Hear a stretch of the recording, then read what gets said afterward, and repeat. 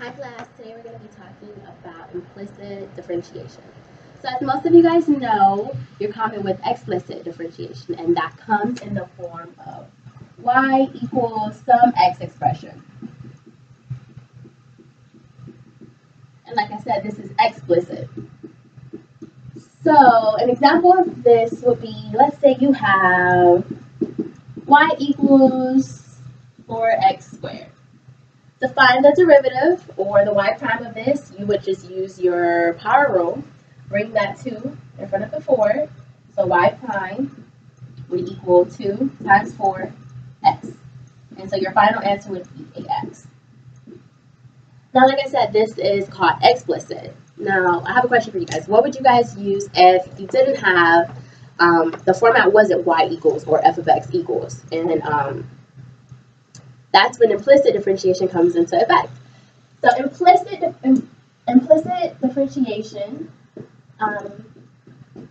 utilizes the chain rule. And I'm going to break it down into 2 simple steps on how you can actually do this.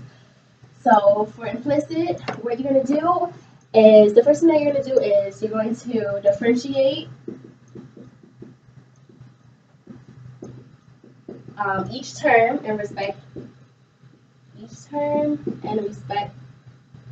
to x, and whenever you see a y term, you're going to multiply it by dy over dx.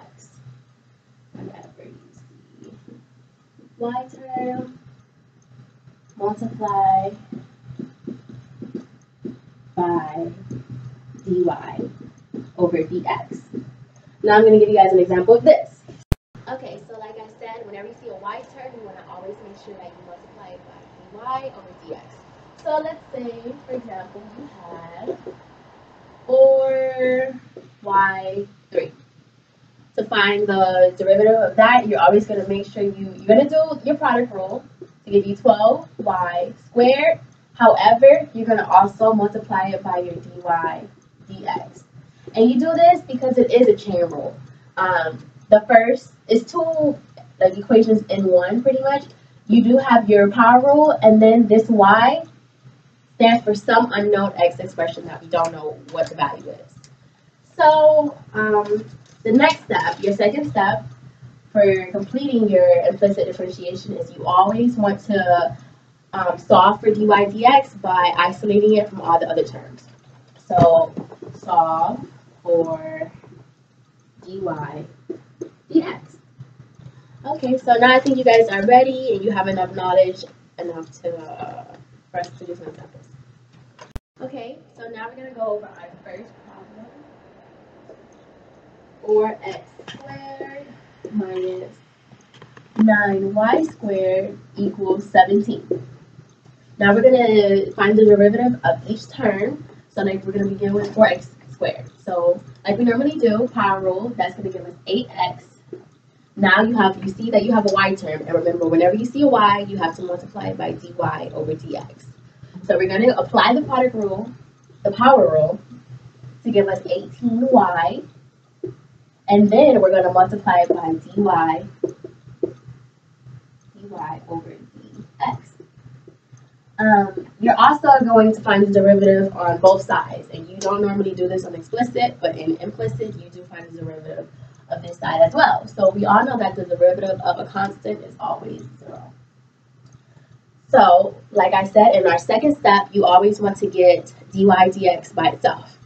So what we can do here is move this 8x to this side by subtracting it. So negative 8x, negative 8x. That leaves us with negative 18y dy over dx equals negative 8x.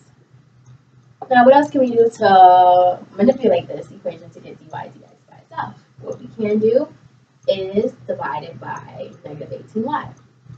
So negative 18y, the negatives cancel each other out. That leaves you with positive 8 over 18 x of y. And you can actually further simplify this into 4 over 9 x y. And that is your derivative. Hi everyone. for our second example for implicit differentiation, we have the function that we're going to differentiate here. It is x squared minus 5xy plus 3y squared equals 7. So like we said, our first step is to differentiate each of the terms in the equation. So here we use the power rule.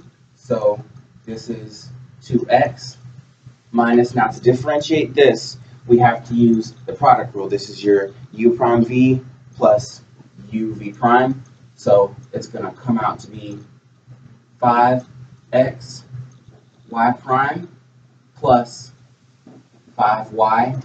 And with this y prime, it's just the same thing as saying dy over dx. So after that, and again, same rule applies. Wherever we see a y term, that's why that y prime is there. And then we have plus. Here we use our power rule again. So we have 6y, y prime equals, derivative of all constants is 0. Now that we've done this, we can simplify this further. We need to apply this negative to this parentheses. So we're going to get 2x minus 5x y prime minus 5y plus 6y y prime equals 0. So this is our fully simplified differentiated equation. Now we have to clean everything up. We need to follow our second step, which is to get y prime by itself. So we start by subtracting all the things that don't have a y prime in it.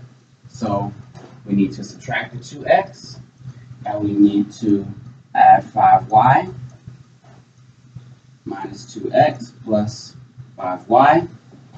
So we end up with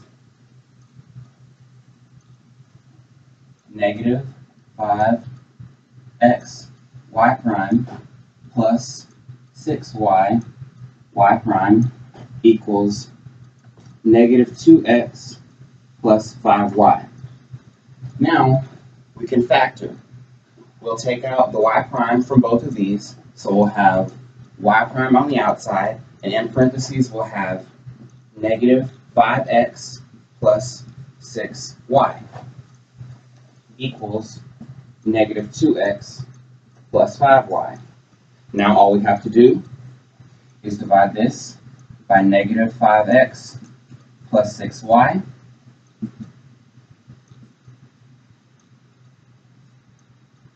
And what we're left with is y prime equals negative 2x plus 5y over negative 5x plus 6y.